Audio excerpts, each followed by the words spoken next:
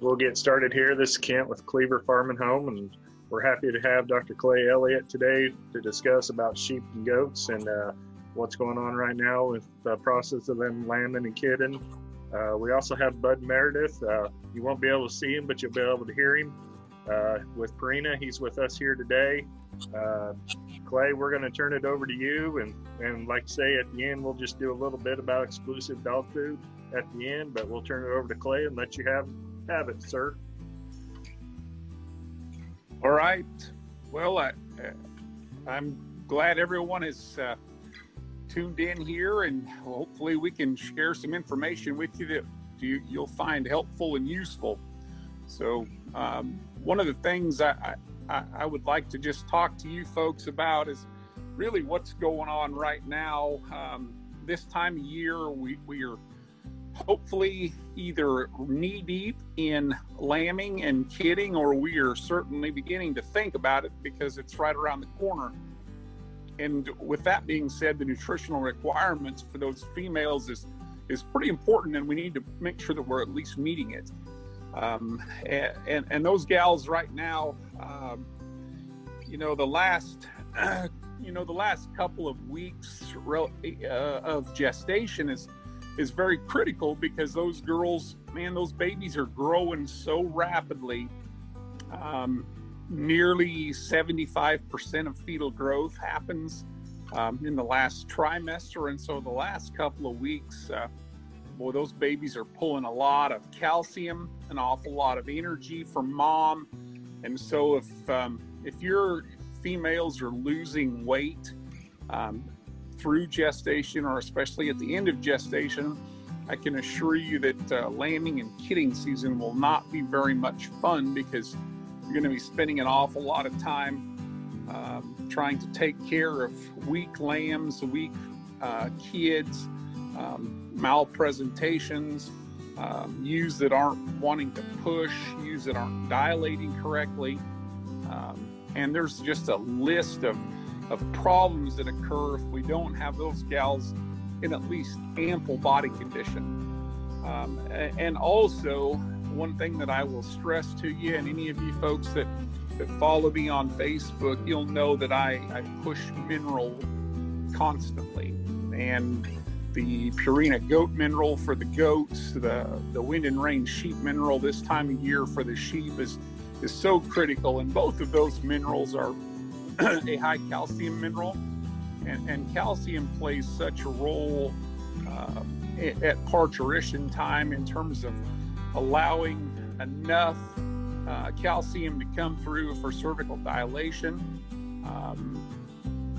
especially in the goat business. Those of you that have some boar goats, you'll know that those gals are synonymous for not dilating correctly, or really allowing that cervical channel to open up and the birth canal opened up enough for those kids to pass. And the same thing happens in ewes too, but boy, calcium plays a huge role in that. Some other things that calcium does is, it helps reduce the onset of milk fever. That reduces the onset of just calcium deficiency. And if those gals don't have enough calcium when it comes, the end of gestation or the first part of parturition, why, they'll go down. Those babies are pulling that calcium from mom for bone growth. And if she doesn't have enough being supplemented to her, she'll go down. And as soon as she goes down, they don't get back up without help, without calcium being supplemented. And then it very quickly turns into ketosis, which is a negative energy balance. Those gals obviously don't get up and eat. It hurts. They can't get themselves back up. So they're missing out on feed and nutrition. And so very quickly we have a negative energy balance, and then mom gets pretty weak. And if mom's not got enough energy, what do you think's happening to those babies inside of her?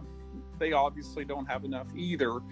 And so, boy, at that point, we've got a mess on our hands. You're going to have lambs that are if you can't, lambs and goats, you either can't get out. You're going to have to reach in there and pull them.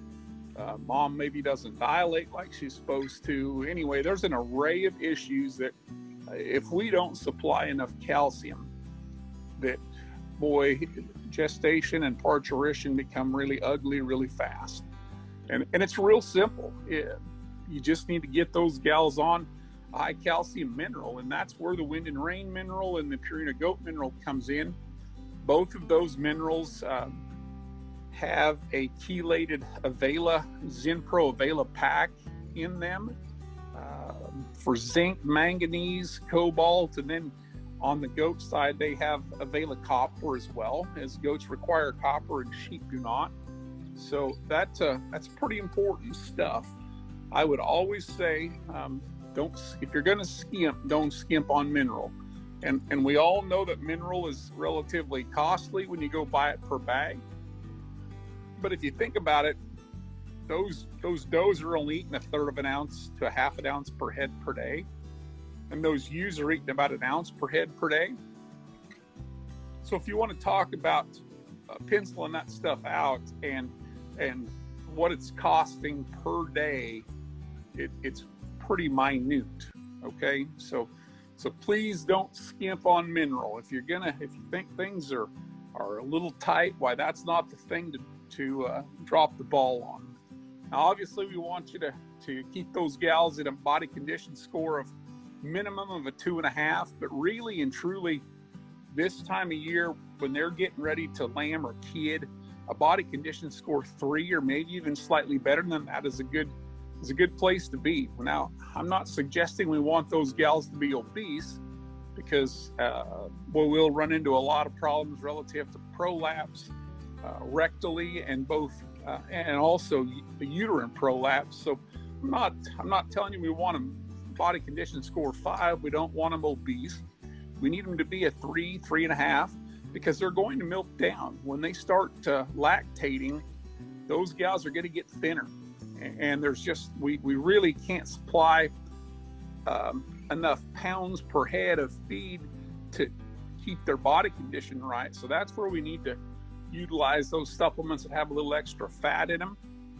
And that's where the AccuRation high fat tub comes in, and I absolutely love that product. That's a 25 protein, but more importantly, it's a 10 fat. And those gals they're supposed to consume about 1 pound per head per day of that.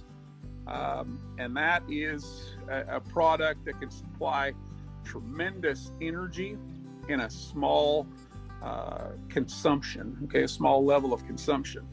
Now, I also want you to think about why that tub was designed. It was actually designed to be a supplemental source of nutrition for ewes and does that were out on pasture. And it does a great job of that, but they're out on pasture, and it works awesome, and they're going to consume 1 pound or less of that per head per day. But what do you suppose happens when we put that molasses-based tub inside of a pen where those gals have access to that 24/7 and they're only a few feet away from them?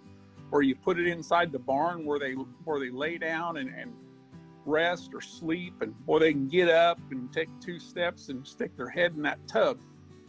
Overconsumption is going to occur, and you're going to get some soft stool. And so if you're okay with that, great. They're getting a tremendous amount of energy. If that's a problem to you, then you need to be able to move that tub outside that loafing area and move it to the end of the pen or the other side of the area where they're at, so that they actually have to get up and move and work to get it to some degree, instead of stand up and take a couple of steps to drop their head in the bucket. So anyway, just some things to think about. There's with this time of year, we've got those baby lambs that are coming. And we want those things regardless if you're a commercial producer or a show lamb type person. It really doesn't matter. That the goal of creep feed for those babies is to get them on feed quickly and get them started and get them growing. Because the more growth, the more bloom, etc., that we can get on them, they're more valuable. and we don't want to have as very many wasted days in terms of growth and performance. But I also want to talk to you and remind you that rumen on those goats and those baby lambs does not fully develop until about week 4. Okay, and if you think about how the lactation curve is on those mamas, why they begin to drop production about week 5. Okay, week 4.5 to week 5. So milk production decreases, and at that point, that's when the rumen starts to kick in and starts to become fully developed, and that's when those babies will start hitting that creep feed. And that's obviously what we want. And it's kind of interesting how a lot of those creep feeds are designed for animals that are, 4 weeks of age. Fits just right with that, with the rumen being functional, and it fits with mom's lactation curve. So as milk production comes down, well, that's when we want to have creep feed involved. And folks will tell you, everybody's got their own idea relative to creep feed, whether it needs to be a 19 or a 20% or a 15 or a 16% or a 2% fat, a 5 or 6% fat. Does it need to be pelleted? Does it need to be textured?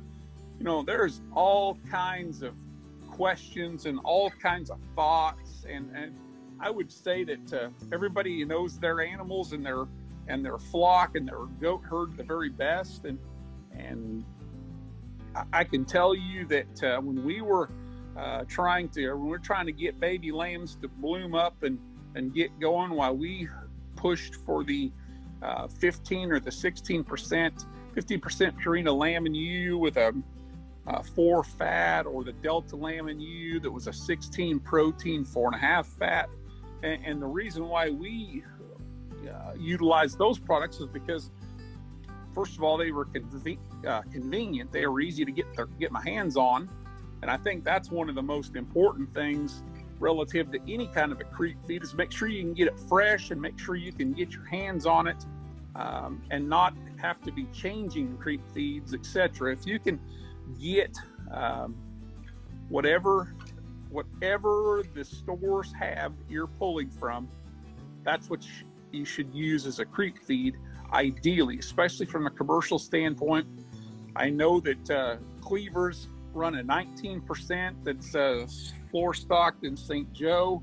It's a 19 protein, 2% fat for sheep, for baby lambs, and that's a product that's medicated with Bobatec for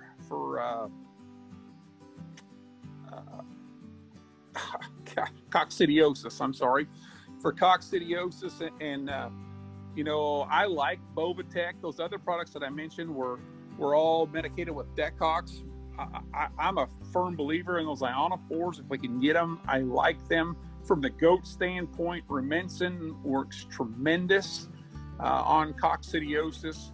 So, and if you can get products like that for your creep feeding schedule, man, that's the way to go. Get them in, get them fed, get them started. Now, here's the other thing that we've learned with some research here at Purina, and that is, if we can feed mom a product that those babies can eat or they will eat, we've learned that they'll go on feed on average of 4. Those baby lambs will get on feed on average to 4 to 4.5 days earlier than they will if we're feeding mom a different type of feed.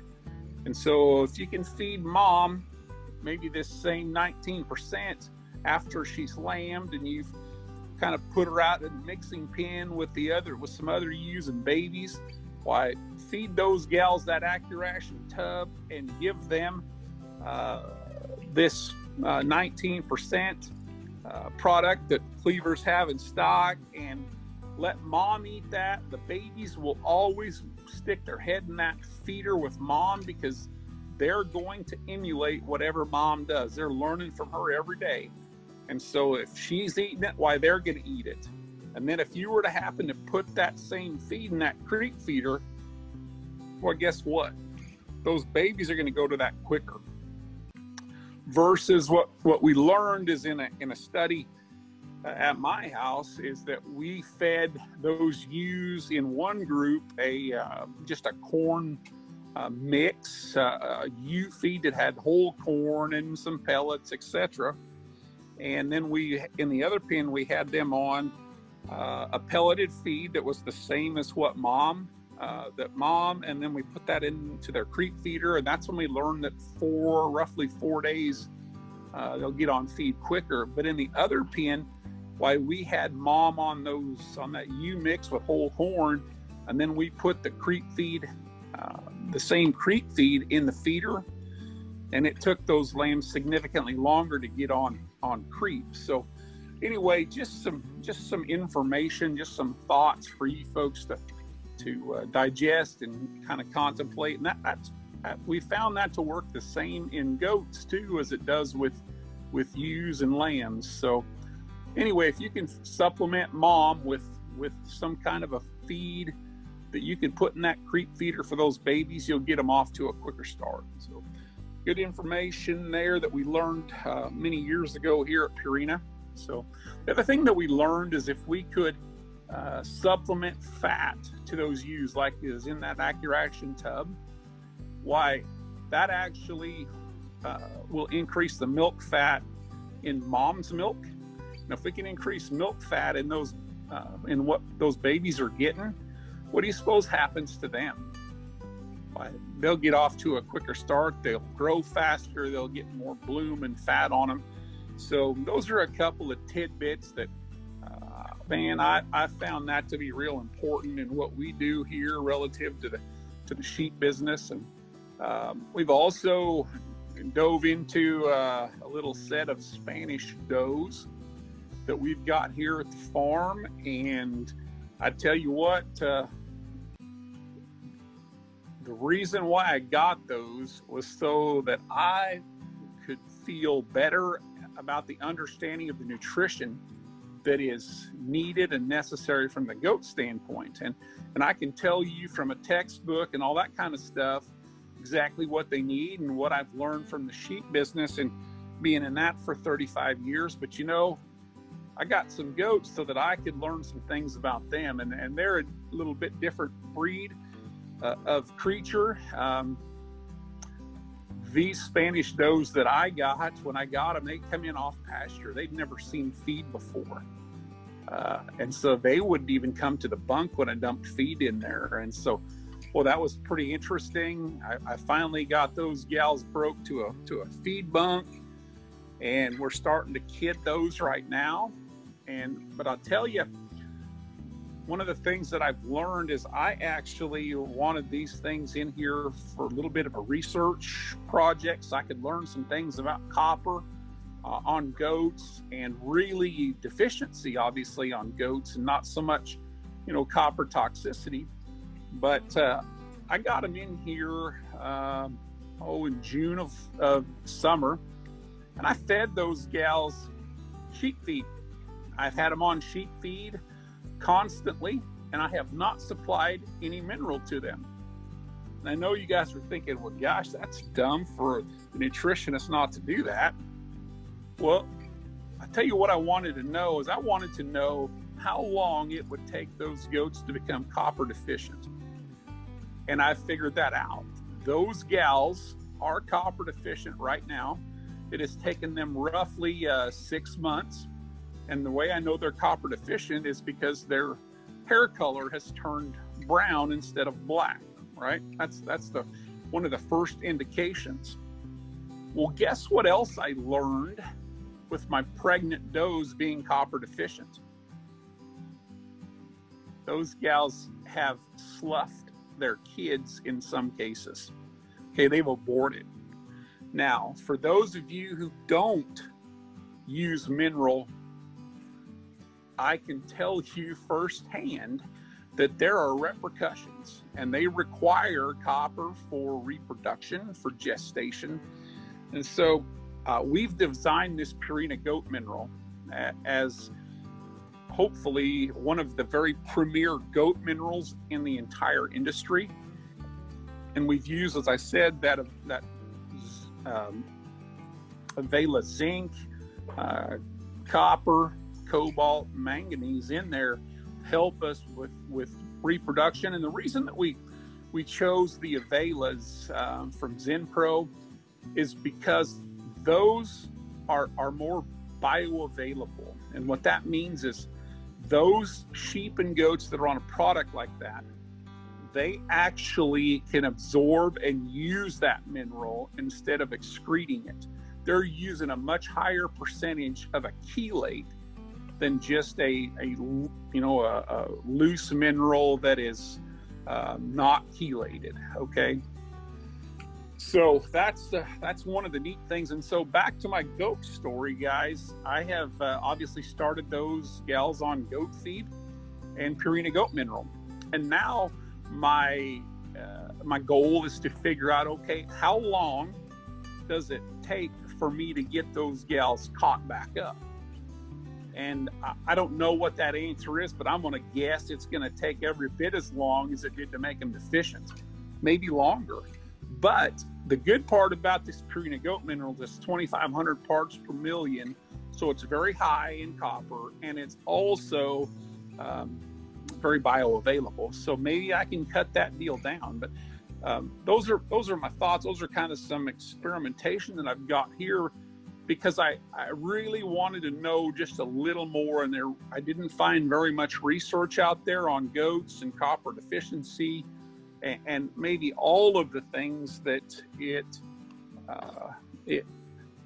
problems that it caused. So anyway, that's kind of some information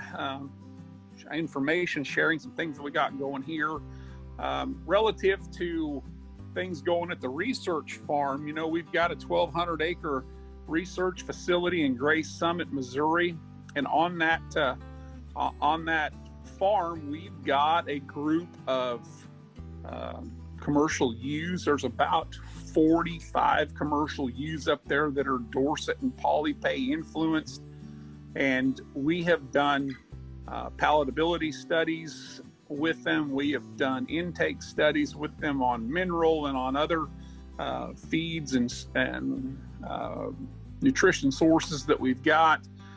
We've got some goats in there that we're working on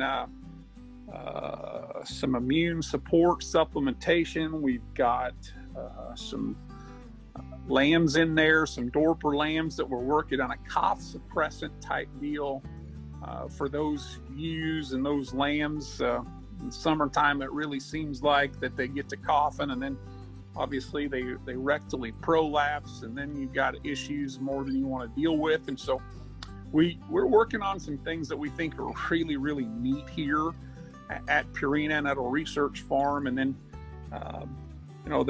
we've got some other things coming. Bud Meredith asked me before we got started, what do we got coming new? And we're working on an immune supplement tub for young lambs or for ewes, whatever. And then it's going to double as a breeder tub. It's got all kinds of immune supplement, all kinds of minerals, all kinds of extras to help us reproductively to get higher percent of lambs, get them to conceive, get those ewes to conceive on their first service. Also, for those of you that are interested in AI and embryo transfer, we sure think that it can have an impact on number of embryos, retaining embryos and recips, etc. So we're doing some pretty cool research here. We sure feel like that the things that we're doing have some application relative to what's going on out there for you folks, and we're trying to work on some things for some hoof health. We're trying to work on long-term potential tub or a block for a wormer delivery for those goats and those ewes that are out on pasture. And so anyway, we are trying very hard to be very relevant to what's going on in the world and try to supply some things for you folks that are out there living it each and every day. So with that being said, I'm going to turn this thing back to you, Kent, and let you talk to them about some exclusive. If you guys have questions for me while I'll be glad to answer them here in a little bit, or you can obviously send them to Bud Meredith and let him answer them. And if he's got any snags, why, he can send them on to me. So I'll be glad to help you any way I can. Hey, Thank you all. Clay, we got a question for you. So a producer has 50 head or more of sheep or goats. How does a feeding trial pay off for them? What are they going to gain out of that? Yeah, great question. So I'm glad you brought that up, Kent. We have initiated a feeding trial competition for our sales folks, and the goal is for us to get more data into our archives so that we can share that data and help folks to learn and understand what each of these products do with some real data that was compiled by their neighbors, or maybe the guy down the road or the family down the road. So anyway, that's kind of the idea. Now, what do you gain by it? Why, I guess the first thing is you will get a return on your investment on the feed if you send the data and let our salesperson collect that data and submit it for us to evaluate and use. And so you'll get a rebate that's sent back to the store, sent right back to Cleaver's, and they will pass that on to you as a deduction on your next feed or whatever. So in some cases it could be up to $500 based upon like the minerals on like this, just the supplemental feeds, the Delta Laminin U, the Purina Laminin U 15, the tubs. All of those would have a $250 payment back after we get the data. So anyway, plus you get to understand exactly how those products are working. You have firsthand data from your own herd or flock relative to what it did for you. And so our goal is to show you. Our motto is a difference you can see. And so we would like to show you the difference in these products and what they actually do with real data from your animals to kind of prove to you what's going on. So that's the idea. Good question. Another question we had is, and I don't know, I can't remember if we covered it or not, was what should we do in this time of year with the rams and billies getting ready to go in? Oh yeah, good question. I'm glad you brought that up. What are we doing with the bucks and billies right now? Those guys should be put up, right? We hope they're locked up in a pen somewhere where they're not tormenting the ewes. They don't need to be out there running with your does and ewes right now with them lambing. And the reason I tell you that is because those bucks will kill those babies. They'll step on them. They'll stomp them. A lot of cases that you just don't want them out there. And then plus when you're going out there to gather babies or help those ewes, why, you don't need one of them old big bucks in your hip pocket helping you out, because those son bucks will hurt you bad.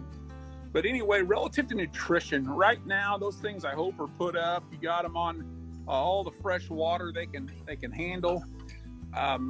We use the 15% Purina Laminin U or the Delta Laminin U, or you could use a higher percent protein like that 19%.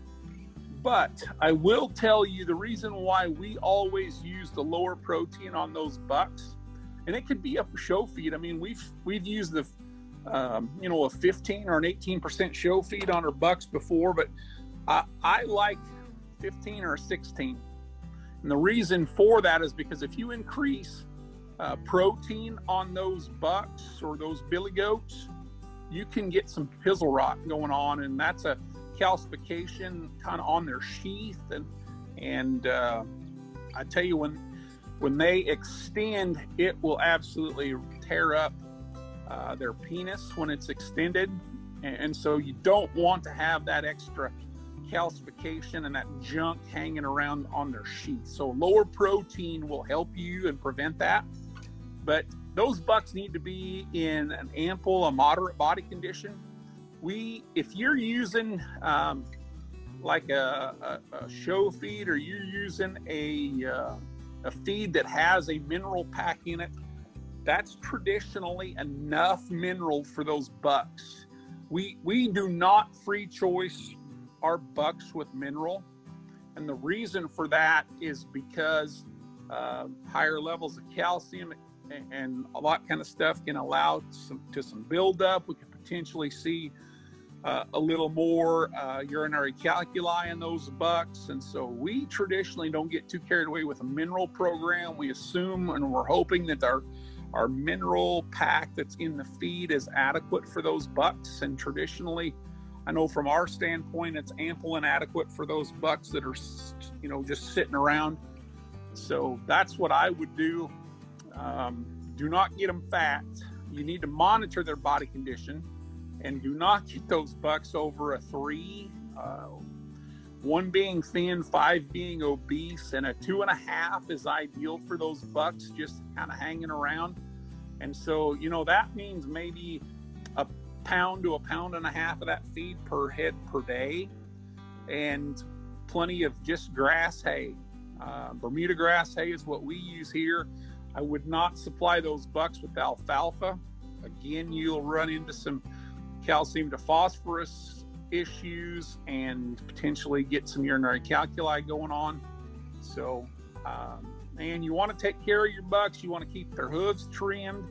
You want to keep them out of foot rot and those types of issues. But man, don't forget about them. But in the same token, don't give them all the love in the world, because you need those guys to be in the proper body condition to go to work for you when it's time. So, good question. Okay, we have one more question. Was when do you typically, if you go off of days, you go off of weight when you wean? You know what? I traditionally go off of days. That's a good question too.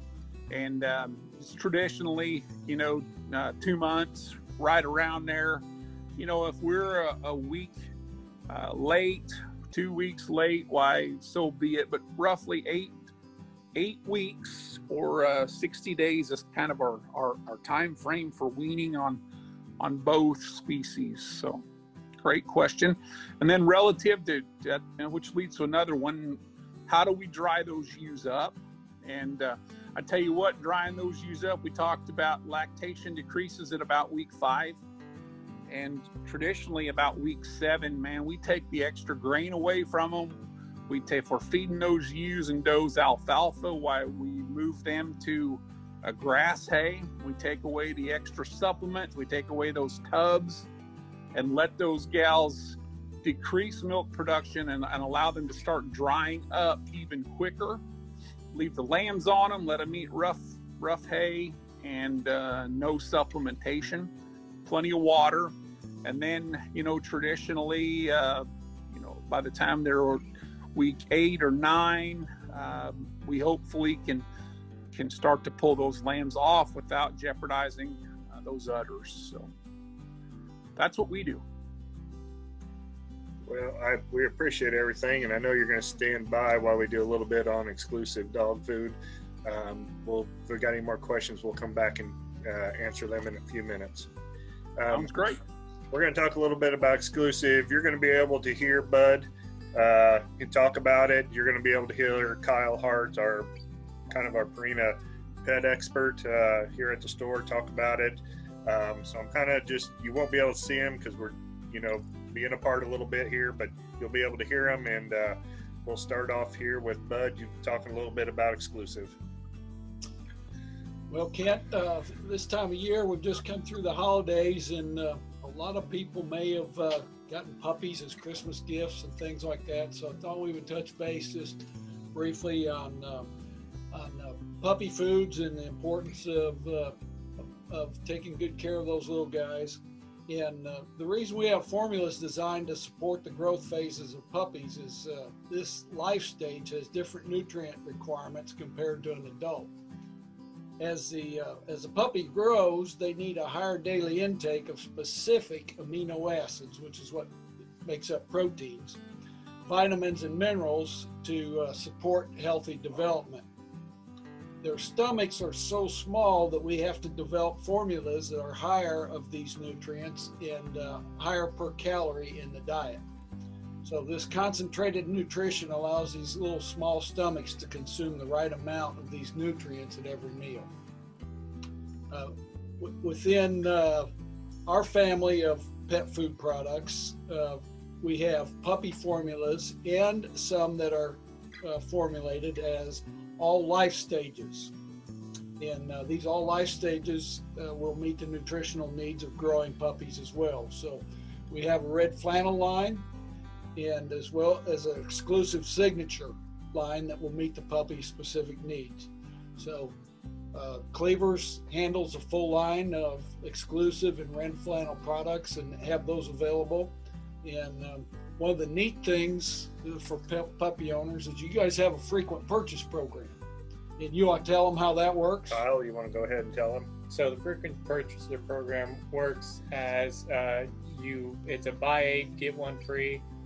You essentially just buy your 8 bags and you'll get a free bag. It may not seem like a lot, but you've got a growing puppy, and if you got more than one dog, it really adds up.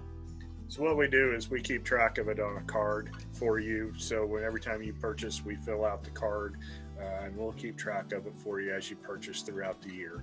So it's usually, it comes out to about the end of, like I say, $4 off a bag by the time you get that free one. So the products are exceptionally well.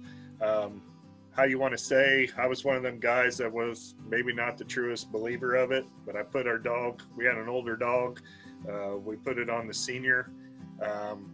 In 1 week, that dog started to act more like himself. He was laying around all the time, and now he is up running.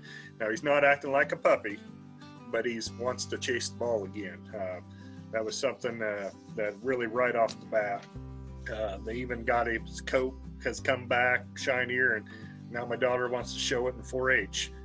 So it's come a long ways on that puppy, on that senior dog food. Anything else you got, Bud? Oh, the Comfort Care on the stomach. It's got prebiotics and probiotics in it. It works really well on digestion in dogs. It does a tremendous amount of help. That is correct. It's got some fermentable fibers that keep the stomach really stable. We use some chicory root and some yeast extracts in there, and it's the digestive system's critical. About 70%, Kent, of a dog's immune system comes out of what it generates within that their digestive system. So it's not only critical for keeping their stomachs so they don't have diarrhea and things like that, upset stomachs, but it's important for their immune system as well. So one of the things you'll notice at Cleaver's when you come in lately, we're moving the dog food inside. It's been outside in the feed room. There'll be 1 to 2 bags of each one on the shelf, but don't worry, we have half pallets and pallets of them in the back. So whether you want 1 or 10 or 40, we have them. So don't be afraid. You only see 1 on there. We have them in the back. We're always ready to go for you on that. The exclusive cat, that's been one that's taken off on us too. Shinier coats, older cats that having problems with weight gain, it's done a tremendous job on them too. We have a couple employees here that have fed the large breed puppy. We've had some that have fed the small puppy. So you can ask around, and you'll get stories from all of us how exclusive has helped our animals. Is there anything you'd like to add, Kyle? On the large breed side, we do have a large breed formula specialized for larger breeds, Great Pyrenees, German Shepherds, Huskies, dogs like that. And then we also have a formula that goes into the large breed adult once they get older. So pretty much, don't be afraid to stop in store. We'd love to talk to you about the dog food. Clay, is there anything else you'd like to add on anything on sheep or anything? Not that I'm aware of, unless I've specifically missed something. If you got questions, why, please pass those along, but we sure appreciate those of you that are using our products. I hope you found those to be useful and beneficial to your herd and your flock. I know that we designed those products with our sheep right here in mind, because I know that my wife and I have had our fair share of problems throughout the years, and so we designed products that would help us. And in the meantime, we believe that you folks probably have seen some of the same issues and could utilize the products as well. And so that's one thing I can tell you, is that our products are designed by people who are in the business. So, and we appreciate your business.